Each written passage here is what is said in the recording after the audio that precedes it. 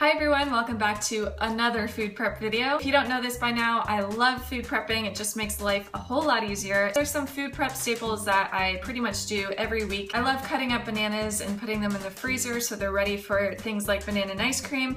I also love making these things I call power packs for my salad. So they're basically in these little jars and you can just throw them over your salad. I've done all this stuff in previous videos. If you're interested in what I normally do during the week to food prep, I'll link those videos down below. These are the things that I've recently been food prepping. So for breakfast, I like a big green smoothie. So to food prep that, I just have some baby spinach and kale, 2 bananas, and a tablespoon of flax seeds.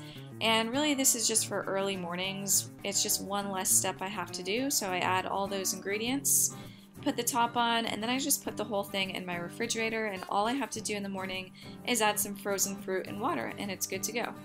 I've been doing this next thing a lot lately, just prepping my vegetables. So instead of opening the refrigerator and seeing all this bag stuff, I just chop all this up and put them into little, I call them veggie bags. So it just kind of encourages me to eat more vegetables during the day. It's just a bag that's easy to grab and go, and it's great for snacking. And any vegetables that I don't finish, I just end up throwing over a salad. And you'll see I only food prepped 2 bags just because once you cut into vegetables, the freshness tends to go sooner. They're also really nice to just grab out of the refrigerator and dip in your favorite hummus. This is my favorite hummus because there's no oil, and you can obviously make your own, but that's my go-to.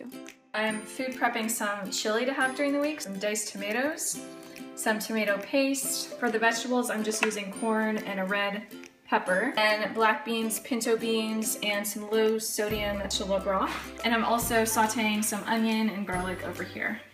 So after the garlic and the onion cooked, I added in my corn and the pepper. I added a cup of the vegetable broth and a full 28-ounce can of the diced tomatoes along with the juice, and then 6 tablespoons of this tomato paste.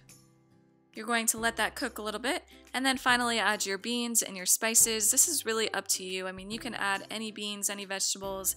This is just kind of what I had, and it was super delicious.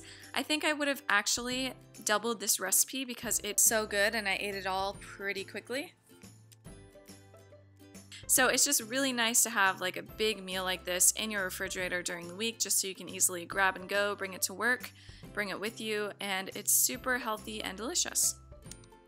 So this last thing that I food prepped was just for if you have a sweet tooth like me. This is just kind of a cakey dessert type thing to have on hand. So I used 7 dates, just make sure you take the pit out, about a ½ cup of shredded carrots, a cup of some oats, some water, maple syrup, vanilla extract, and then just some spices. I use nutmeg and cinnamon. And they're honestly really easy to make. You just blend everything together until you get this nice doughy consistency, and you just roll them into balls and then maybe roll them into coconut flakes. I didn't have any, so I ended up rolling it into granola, and you just want to put it into your freezer for at least 2 hours before you eat them.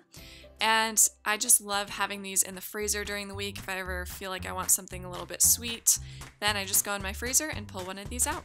Thank you all so much for watching this video. If you want to see more videos like this, be sure to press the subscribe button and also press the like button if you enjoyed this video. That would be awesome. I hope this helped you guys out, and I hope to see you soon. Bye!